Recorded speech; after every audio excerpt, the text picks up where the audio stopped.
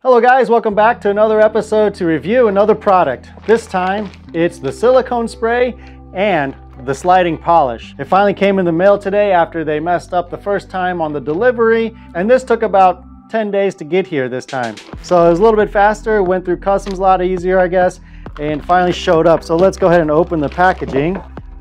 Just get your standard box cutter knife. They always come in handy. The blades are super easy to replace and they're cheap. So I assume that's going to be the sliding polish in that cardboard tube. And then here we got the sliding polish wrapped up in cellophane or saran wrap kind of packaging. I guess just to keep the, okay, yeah, it came with a felt pad.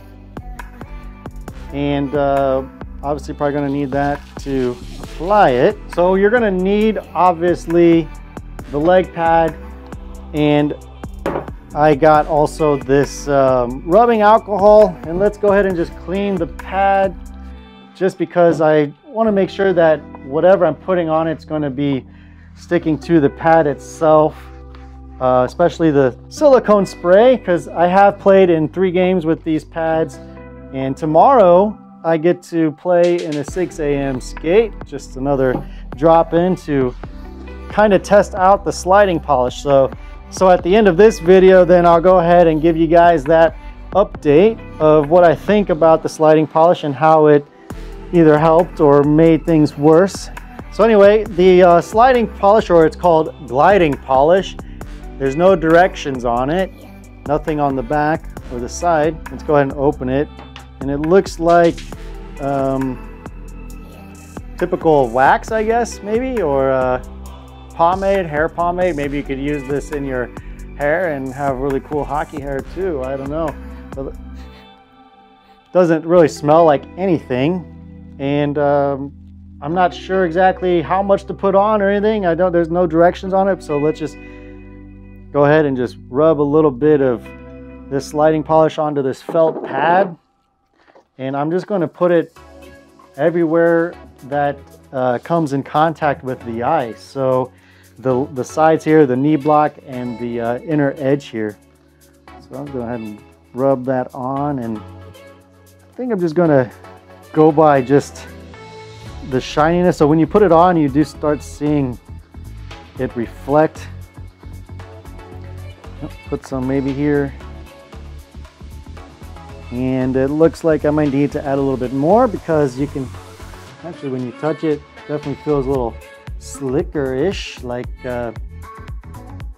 maybe your hair pomade would feel like, actually. But yes, go ahead and add a little bit more. So I have had issues with sliding in these pads, maybe just because I needed to get used to them, because with my other pads I have that vinyl wrap on the sliding surfaces, and that stuff really allows me to slide really fast and really good. And so when I transitioned to these, I noticed they weren't as fast. I wasn't able to get over left and right as fast. So since I'm not used to slower pads, I'm just going to go ahead and apply the sliding polish to it. So again, this is that sliding polish from their website. It has Passau's logo on it. I know there's another version called Ice Cream made by somebody else, but this is what's on their website. So I didn't really put too much on, I guess. I've only dipped this felt pad in there twice, and maybe you can already see how much shinier it is now. It doesn't seem like it's rubbing off and getting onto my fingers at all. I mean, you feel a slight maybe residue, but it's not annoying. It's not like sticky or doesn't smell or anything. So, and when I rub it, it's not rubbing off either. So we're going to see how much, how durable it is, I guess, on the ice, and see how often I probably need to reapply it. But it seems like it stays on there pretty good. Maybe if we try to wipe off any excess. Okay, definitely when you start wiping it off, you can see it's a little bit less glossy, but it is still glossier than the original. I can tell the difference between these two. But let me just go ahead and put it back on, because I don't want to have less sliding there. Yeah, we'll see if it maybe takes a little bit of time for it to dry, and see if it maybe stays on better. So I'm only going to put the sliding polish there. All right, so let's go ahead and put the lid back on that. I'll do my other hockey pads, or my other leg pad off camera, and let's go ahead and check out this silicone spray. So I got these because I wanted to, they said it actually protects the gear maybe from puck marks and all of that stuff, which sounded good to me because, you know, I want to keep these pads looking new. For me, they were an investment. I don't buy new hockey pads every season or every 3 or 4 months.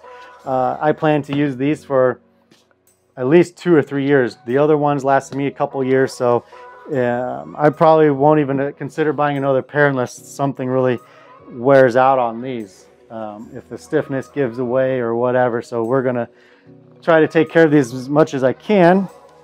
So anyway, this sliding, or the silicone spray, it's got Passau Hockey's brand on it, name on it. Let's see, let's go over it. It's the I can't read French.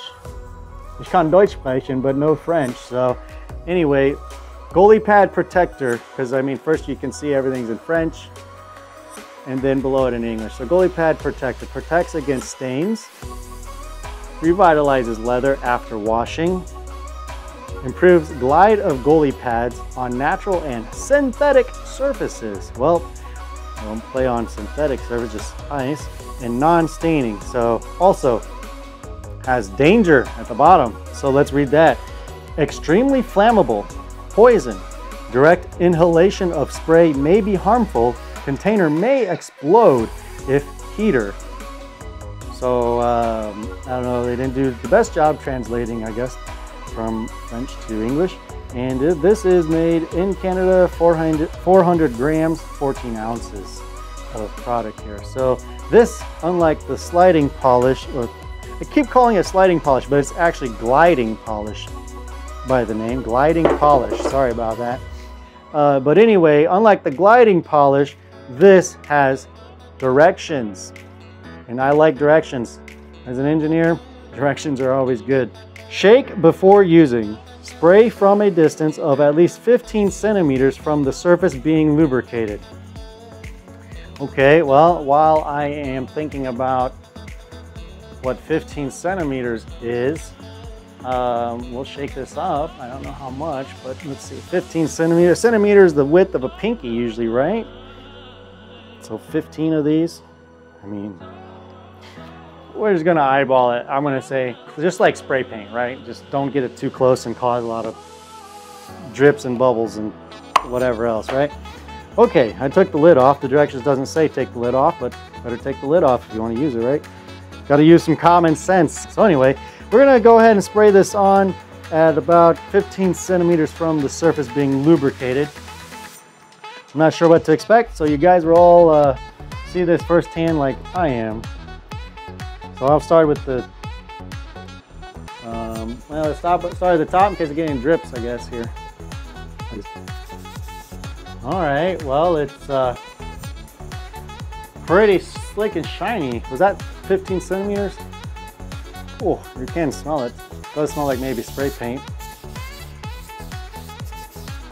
Probably should be doing this out in my garage instead of here in the basement, right?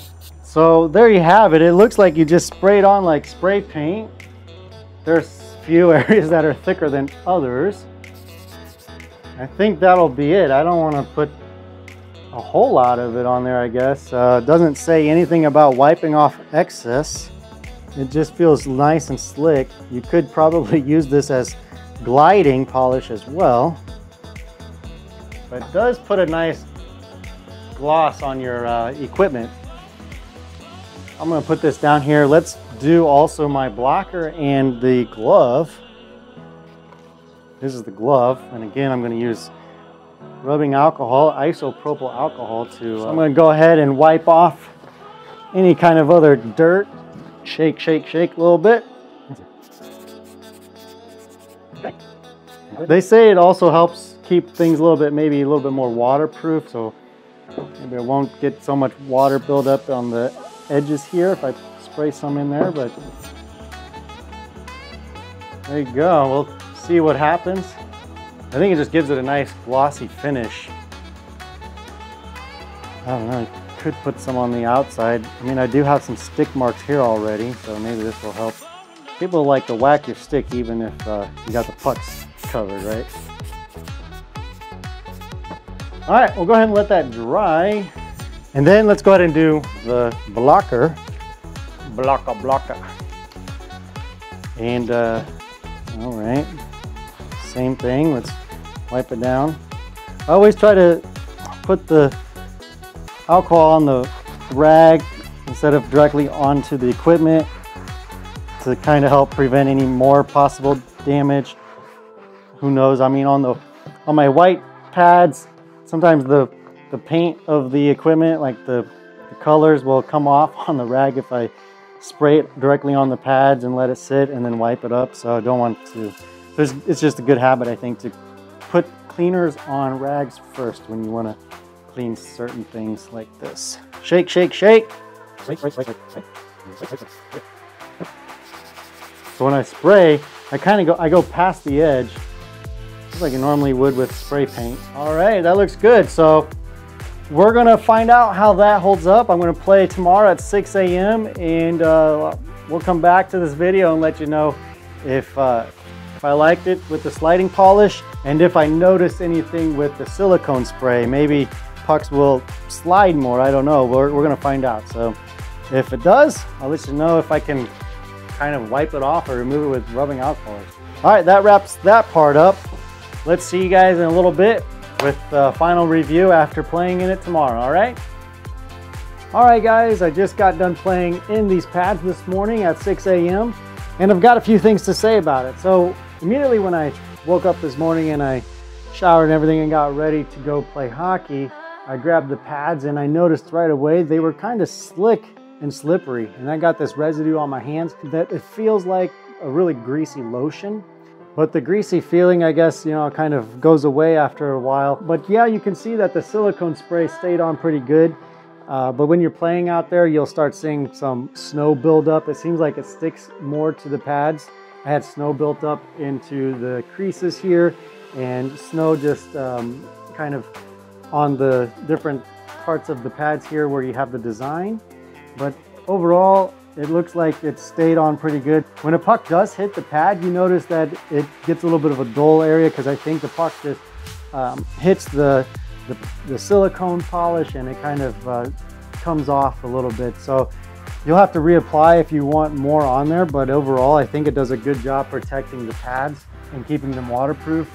Down right here over the toe where it gets a lot of wear and puck kicks, it seems to have either worn off or just washed off or something, or gotten hit off. So other than that, the sliding polish, it looks like it is not as shiny anymore as it was when I first applied it yesterday. I think another application will be necessary, and probably do that about once a game or until it starts to maybe get a little bit of a buildup on it to stay on. So if we look at the glove, you can see it's still pretty shiny and has a lot of that silicone spray on it still. Over on the top, it looks like it kind of either dried up or wore off a little bit. It's a little bit duller now. But inside you can see it's super shiny. And there I also got a lot of snow and water in there as well. And you can see a dull spot here maybe. And that's where a puck hit and wiped off some of that silicone spray. But other than that, it seems like it stayed on pretty good. Here on the cuff, it still feels slick and all, but not as shiny anymore, which is okay with me. I actually prefer to have the matte colored pads instead of a glossy look. So even though it's still it's matte or not as glossy, I can still feel some of the silicone spray on there. It's a little bit slick there. It really hasn't affected my play as far as puck rebounds or slipping out of there or something like that. I think a few of my catches that I couldn't make was just due to me not able to squeeze it tight enough in time, because I still am in the the break-in period there. If we look at the blocker, you can see also a few different dull marks on there from where a puck hits and deflects off of it. But other than that, this one seems to have kept the most silicone spray on it actually. So didn't get so much action, I guess, on the blocker side in the game today. Overall, it does what it's supposed to, and the gliding polish definitely helps improve the sliding left and right on these pads. I haven't had any problems with that. I did notice a lot more speed. When the ice conditions in the crease got a little bit worse with more snow buildup, these pads still slid pretty good and pretty smooth on snow built up ice. So that's always a plus, because we don't get the luxury of having a Zamboni come between periods and clean the ice. Actually, my honest opinion, be careful how much you use at first. It could be too much for you and be really slippery and slick. I feel like this gliding polish gives you like the same effect as the silicone spray, so you could probably just buy this and rub it everywhere on your pads, or vice versa. I think if you bought just the silicone spray, you could spray this on your sliding surfaces here and still also get the desired effect of easier sliding. So definitely a good purchase made, I think, and I have no regrets. I plan to use it more often, probably in every game, just to do some touch-ups. And actually I might even do a quick wipe down after I apply the silicone spray, so that's not as slippery or glossy, just because it can get messy maybe and get all over your hands. So here is some footage real quick from some of the warm-ups and game action footages of sliding left and right. So you can see how easy the sliding is, and it looks like it's pretty slick and effortless. And I really like how smooth I can be with the pads and moving quickly left and right. Even if the crease is a little bit deteriorated, you can still get some good sliding. This one I just had to put in there because it was a great shot, and I was still able to slide over, but they were able to just roof it right over me. Here's a shot where I wasn't able to close my glove in time and keep the puck in it. I don't know if that had anything to do with the sliding polish, but in the end, the puck slipped out of my glove and crossed the red line.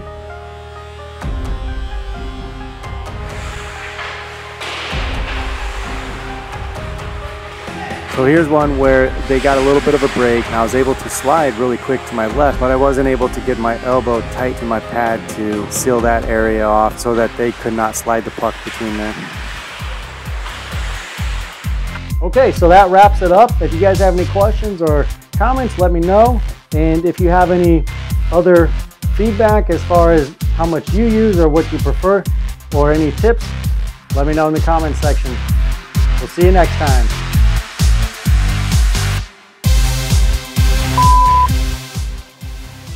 Clean off any, oh, the camera just fell off. Also, when the crease was deteriorating,